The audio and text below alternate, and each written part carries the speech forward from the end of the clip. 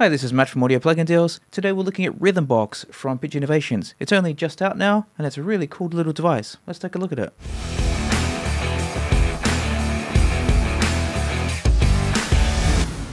So what is Rhythm Box then? Well, essentially it is designed for laptop producers, as you can see on the Pitch Innovations website. And what it does is it makes use of key commands, or keys I should say, on the keyboard to create triggers.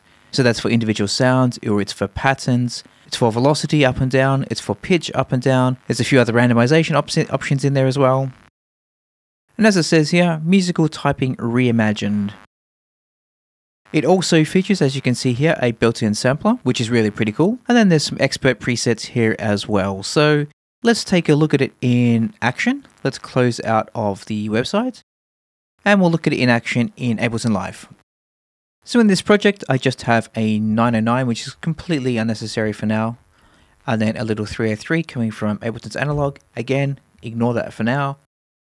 What we're focusing on at the moment is channel 3, which is the Rhythm Box. So at most times when you open up the GUI, you're greeted with this little interface that says, click on this window to activate musical typing. Now the reason I suspect that is because, as I said in the intro, this makes use of key commands from the keyboard. And if it wasn't for this little activation option, then the DAW wouldn't know whether to apply those key commands to the plugin itself or to the DAW. So let's do what it tells us. Let's click on this window to activate musical typing. Now the way all Pitch Innovations devices are designed is really quite intelligent in that you don't need to do any complicated MIDI routing. Instead, you open up the instrument. I'm going to call it an instrument for this purpose because then you can then select whichever sub-instrument you want to load, if that makes sense. So for example, into Rhythm Box, I can load any one of these Arturia plugins or Sonic Charge or blah, blah, blah. And then once they're loaded in, then all the MIDI commands from Rhythm Box will apply to that instrument. It's a much cleaner way of doing it rather than routing MIDI in your DAW. But if you don't want to use an external instrument, you can use the inbuilt sampler. So here we have it currently set to Rhythm Box Sampler. And if we click on here, there are a load of presets that we can use. So we have quite a few drum presets, quite a few percussion presets, some ethnic presets, some film, so like epic drums and stuff. We have some synth, a few little ones there. Then we have some shapes in the 6th option. Or we can click on this little drop down and then we can go to user presets or liked presets. Let's keep it on hi-hats trap as it currently is by default. Now you'll see these 8 white boxes here. For anyone who's familiar with other Pitch Innovations products, you'll know that these are rhythm shapes. And the way they do it is really quite cool. So if we go to the shapes down here, you can see them all displayed here. And essentially the number of sides on the shape represents the note itself. So as you can see, 1, 2, 3, 4, etc. It's really quite an intelligent way of quickly identifying what's what. And as it says here, press numbers 1 through to 8 for the key triggers. So when I press these 1 through to 8, you'll see on the bottom of my screen a little notification coming up, just so you know which key I'm pressing. Now we're playing back pattern 1, pattern 2, 3, and 4, and so on and so forth. I can speed them up, so let's double the tempo and do the same again. Or we can halve it, etc. Or without going anywhere near a MIDI keyboard, which is the whole point of this device. We can then change these patterns, so let's put the square onto both, and if I'm not mistaken, that should be 16ths.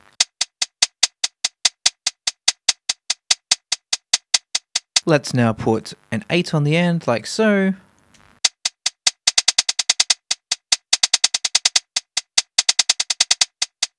So as you can see, it's so easy to quickly design a pattern. Let's now flick over to settings and we can see additional parameters for this.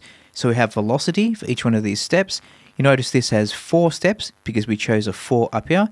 If we select the second one, then we have 8 steps and so on and so forth. So if I chose here and select this one, we have 6. But let's go back to where we were on the 8 and let's mute just ones at random like this. And we'll play back the pattern again.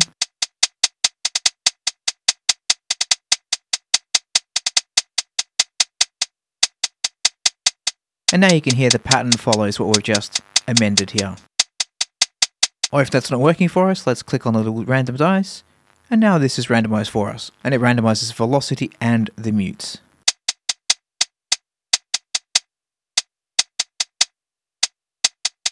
Let's do the same for the first one. Let's do a randomization.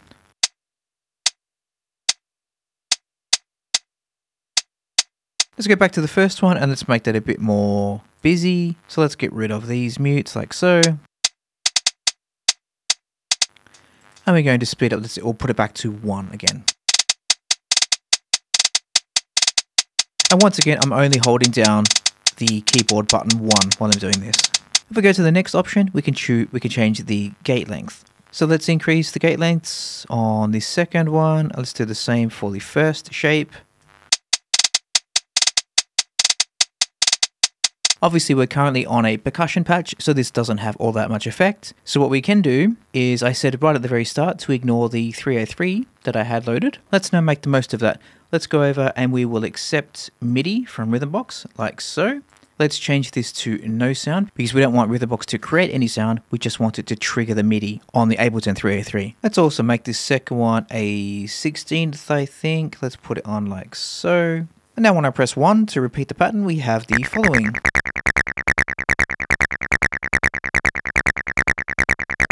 So that's sounding quite good, but we can do even more with that. We currently have, let's put these velocities up again, like so. Let's go to our note length one. Let's change this one. We can increase this. And we're even going to tie the third and the fourth together.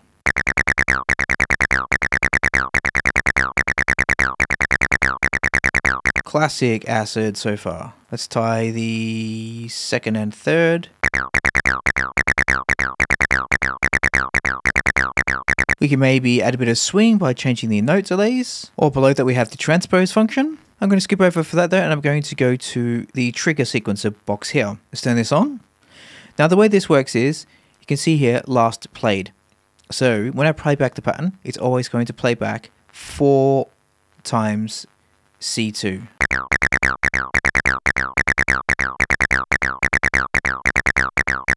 But what we can do is on the third step, we can change that to be a D2, for example.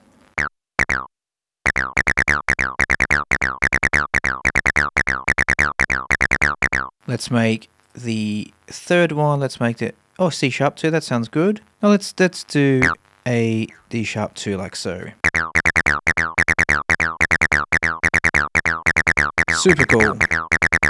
And once again, all without using a MIDI keyboard.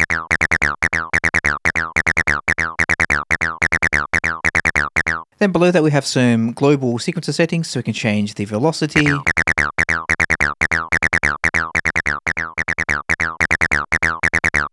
the gate length,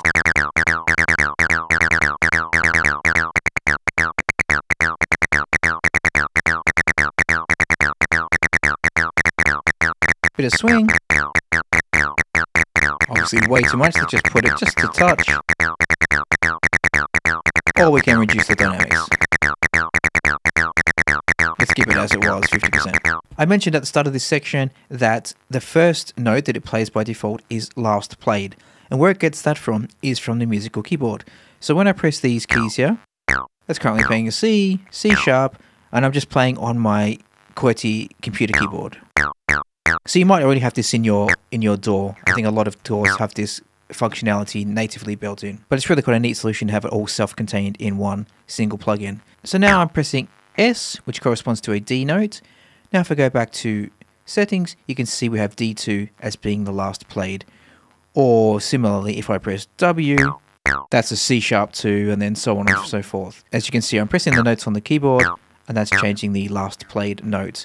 And then from there, we can play the pattern back, and this will all be straight 16ths on a G2.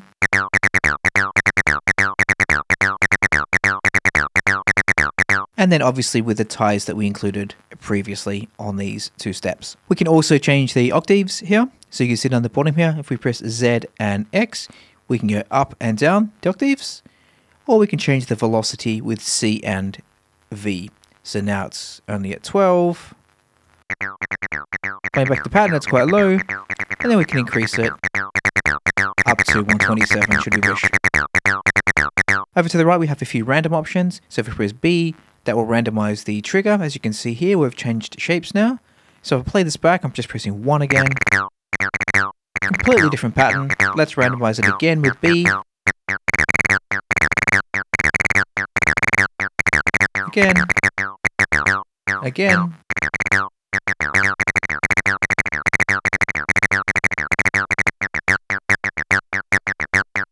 So let's say we like that. We can now do randomize the mute with M.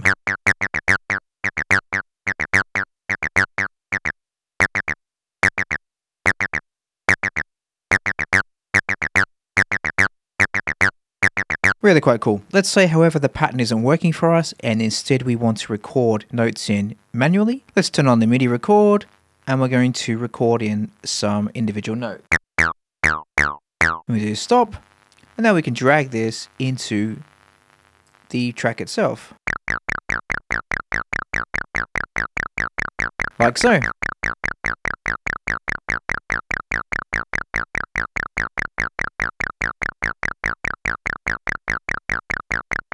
Really cool. Then moving on to the sampler. If we click on this, it gives a little warning, which I actually quite like. Do you wish to switch to the sampler? Because if you didn't have that, then you would lose any preset or whatever that you might have had loaded in terms of the instrument that's loaded. So yes, let's turn on the sampler, and then we have the hi-hats trap that we were agreed to at the start. Let's change this to something like African. Sounds interesting. Play back the patterns.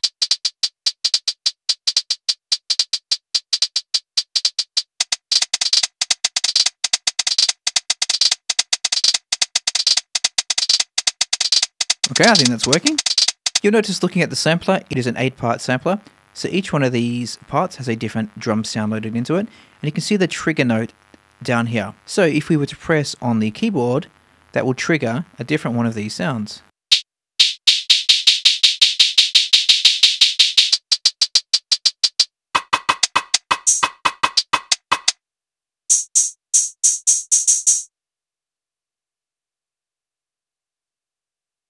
Bongo. Who doesn't like some bongos?